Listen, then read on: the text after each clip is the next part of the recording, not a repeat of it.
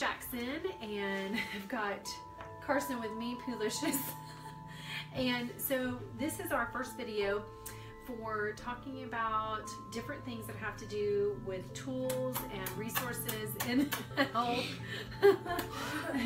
Today we are, well, somebody's full of himself. Today we are focusing on fine motor skills. So what I've learned through all the therapy that Carson has been through is because he's had fine motor skill issues growing up.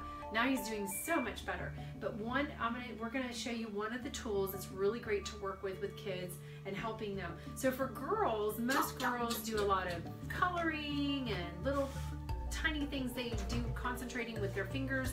So they don't have as much, sit down, they don't have as much of a fine motor skill issue as boys. I can't do this if you keep acting like this. Stop it.